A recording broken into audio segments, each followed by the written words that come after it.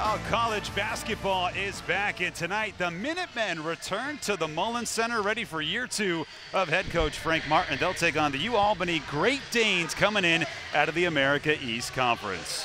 Dayton Jingay, this one off the mark, no good, and this ripped away, finding Cohen down low, and Jingay just created the first bucket of the night for Massachusetts. He sure did. But there's Jingay, back to Diggins, he'll launch the 3.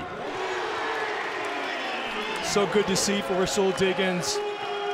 29% from behind that three-point line last year. Preseason, playing with pace, getting into the front court quickly on offense. The freshman launches a 3, and how about the debut of the kid from Air, Massachusetts? Foot jump shot, no good. And Reddish there for the rebound. Thompson will let it fly once more, and he connects on his second 3 tonight. Marquis Worthy, Sonora High School, Anaheim, California native. Finds Curry, he launches, it's good. Court coach. Well, it's a corner shot wide, and it's good.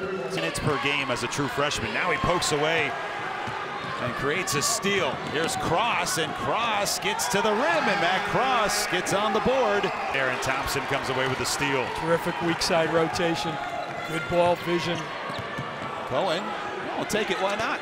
Cash it. You know, something, you could see he was reluctant. Reddish will launch from the corner, and watch out, Aaron Reddish starting to heat up here inside the Mullins Center. Lincoln Sanford will try a 3, and it's good. Misses on the first end of the 1-and-1, and that'll take us to the end of the half. So, solid start for Massachusetts. East, unfortunate knee surgery. Expecting him back hopefully at some point this year, and Diggins gets an easy bucket. And in there, we're going the other way. Numbers for Albany. Thomas lets it fly, and he's been hot from long range. You know, that's why this is such an important year for him as an assistant at Marquette. Cohen again, there's the touch, and a little flex for the big man. UMass able to secure him, and certainly excited to have him here in Amherst. Cohen trying to find some more space. He just muscles it up. He sure did. Good up fake.